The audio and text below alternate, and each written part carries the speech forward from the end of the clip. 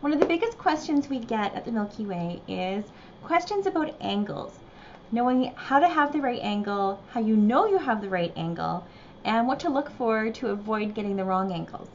So in this episode, we're going to be talking about all things angles when it relates to newborn photography on the BEANBAG.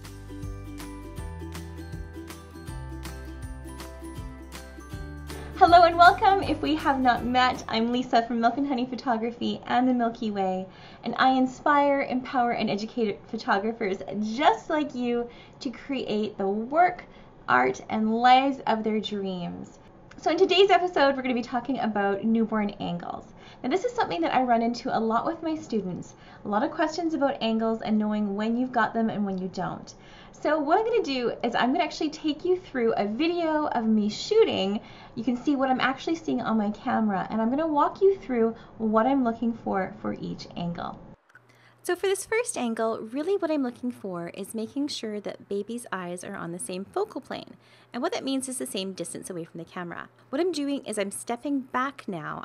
It's still tilted. I'm tilting my camera on all sorts of different angles, just trying to make sure that I keep those eyes on the same focal plane. I zoom in, I get a few shots here too, just making sure that I have both of those eyes in focus. Now I generally go to the top of the head and I grab some angles from here too. To get even lower, what I'll do is I will lower down onto one knee, just dropping my body and tilting my camera. I'm going to show you as I come around, this would still be a great angle too. Now what happens though is that when we head too far in the opposite direction, we start heading up baby and we're shooting up the nose. This is not the angle that you want. Typically if you're shooting this angle, you're also shooting up the booty, and that is not an angle you want to. You want to make sure that you're working from the head down, making sure that you're not shooting up the nose. So how I've achieved the different angles is what I'm doing with my camera when I'm shooting is I'm tilting it.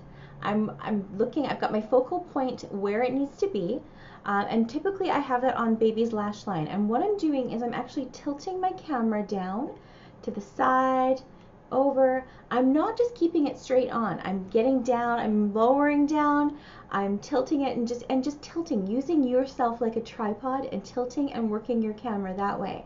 And I've shown you the incorrect angle, which would be shooting up baby's nose and kind of up baby's bum area. That's kind of the angle that you just want to avoid. What we're always looking for is those eyes on the same focal plane. And so I'm looking for them on the same focal plane, and I'm working my camera with the center focus point and trying to get those angles. So hope that helps. So what I would love for you to do is get out your beanbag, set up your stand, grab your camera, and I want you to work on getting all the different angles you can by moving your camera around, by tilting it, by moving it, and just kind of like almost like a steering wheel-ish kind of, just instead of just having it straight on right in front of you, just like this, see what you can do by just changing how you tilt it and see what kind of images you can get. The only way you're going to learn, my friend, is if you get out your camera and you practice.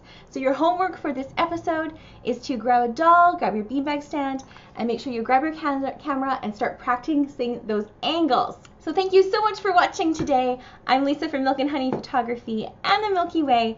If you have not already subscribed to this channel, make sure you do so you don't miss a single trick, tip, or tutorial. And if you have not already downloaded our free posing guide, make sure you do. It's in the description below. If you have any questions about this episode, please post in the comments below. I would love to hear your feedback on any different topics you might like to see when it comes to newborn photography. Thank you again so much for watching, and I'll see you in the next episode. Bye. And if you have not already